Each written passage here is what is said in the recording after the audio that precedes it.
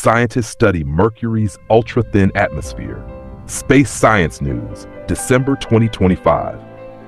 Scientists are taking a closer look at Mercury's unusually thin atmosphere after recent observations from the BepiColombo spacecraft revealed new details about the planet's fragile exosphere.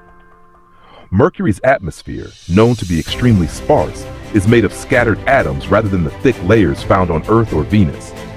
According to mission researchers, this exosphere is constantly being replenished as solar radiation blasts the planet's surface, releasing particles into space. We're watching a world where the atmosphere is created and destroyed every second, said one mission scientist. It's a battle between Mercury's surface and the sun's intense energy. The spacecraft recorded elevated levels of sodium and oxygen, providing fresh insights into how the planet interacts with the solar wind. These findings may help scientists better understand how atmospheres evolve across the solar system, especially on small rocky planets.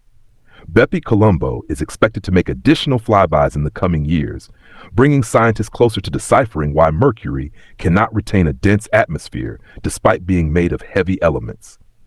For now, Mercury remains a world of extremes: scorching heat, freezing nights, and an atmosphere so thin it barely exists.